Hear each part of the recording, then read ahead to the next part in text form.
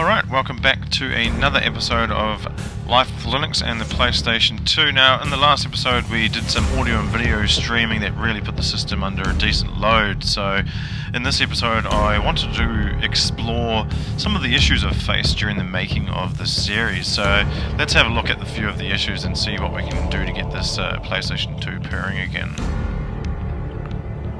So join me in the fourth episode, The Dark Side, where we will be opening this machine up and having a look at the dirty, nitty-gritty innards of a 20-year-old console.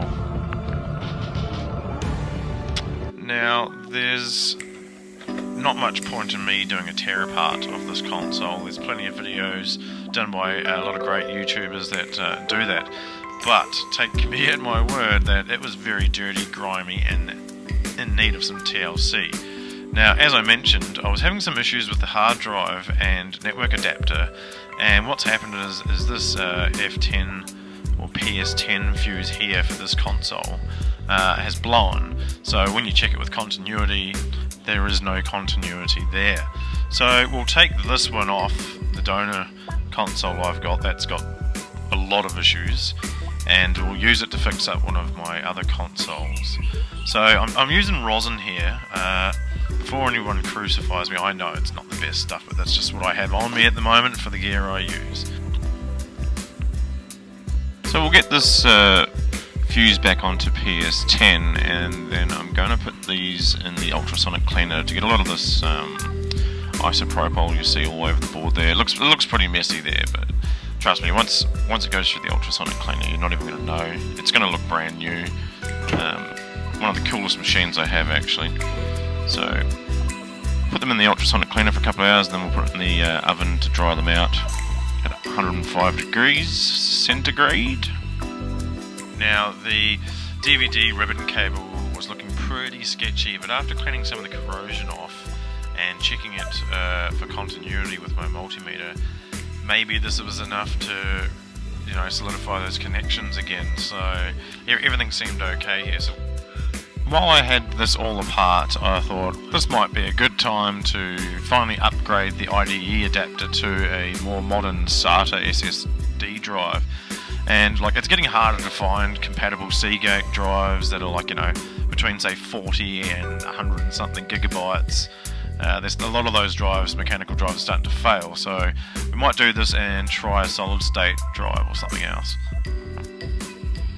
And while I had the power supply out, I was having just a quick look over it, and after the rectifier and the transformers, there's the main two 12-volt DC power rails that connect to the main board. So that's two positive and negatives at 12 volts coming straight into the board. So I was thinking you could possibly change this power supply into some kind of battery bank, and I do have a lot of old 18650 batteries around that I could maybe you know, weld a pack together and we could make this a chargeable sort of PlayStation 2. I don't know. Let me know your thoughts. Right. Back into Black Rhino Linux here, and we left off with a little bit of code being compiled, just a Hello World app done by GCC, and Black Rhino Linux does come with a few basic libraries, although it's nothing up to date, say from like a server from Debian or, you know, Gentoo or anything like that. So my thoughts were here to download VLC or some source code of it and see if we can't compile it. Now, the live DVD does have a SDK for this release of Black Rhino Linux, but like as I said, it's not as easy to set up as you would just like apt-get, just from the Debian server to install, like, you know, the Allegro library or the SDL library.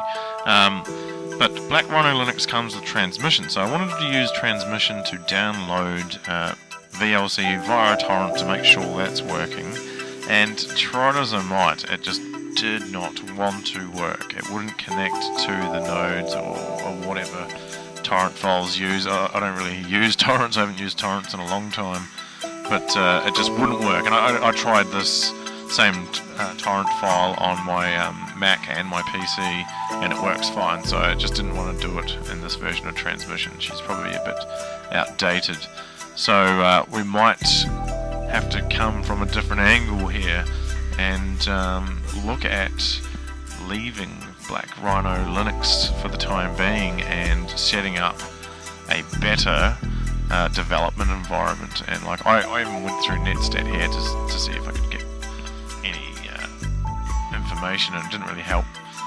So I'm thinking my thoughts here is we've pretty much come as far as we're going to get with Black Rhino Linux. I mean, I can install the libraries from the DVD, and I might even do that anyway, and install, say, Debian on another drive, maybe on a new SATA drive, and get that set up. So we might just start doing that, I think.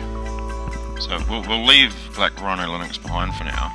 And I just want to talk a little bit about why I want to go over to Debian, and it's just easier to install the development environment and libraries and stuff. So games like Gyro Voice's Drunk Driving 3, this is just a pet project of mine, where you're a guy driving through the outback of Australia running over the roadkill.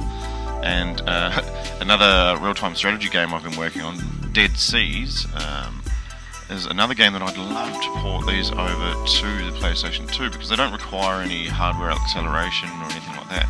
So I should be able to get these to compile under Debian Linux. Black Rhino Linux probably could too if I downloaded all the libraries and stuff from the live DVD. But let's start fresh. We'll start fresh with Debian, which I've already downloaded. Now I have actually tested this prior to this video. I've downloaded all the files here just to make sure it works. So I actually got it working off the hard drive once, but then I couldn't get it to work again for some reason. And the VM Linux version 11 kernel doesn't actually boot up on my PlayStation. I think it's for a newer console to run off a USB. So there's actually another version of the 2.6 kernel. So we'll unpack all this stuff onto the second partition and we'll boot it up. And there's nothing special required as such to get Debian working, but you may recall when you format your file system that Debian actually needs the -i128 for its, what do you call it? I forget the word off the top of my head right now, but it's just one of the partition settings for the byte size or whatever it is. So we'll boot up here. Now, I just want to show you with this other kernel, this VM Linux version 11 kernel, and some of the other settings here. So if we go to here, so HDA3 I think is wrong. So this won't actually boot from the hard drive. It won't boot. I'm pretty sure from memory it's got to be SDA1 or SDB. I think SDB2 is the USB and SDA1 and it is the IDE hard drive. I can't remember off the top of my head. It's been a while, it's been a few months. So next time we will get into Debian Linux. It's going to be a cool adventure. So thanks for following again today, and I will see you guys on the next video. Ciao.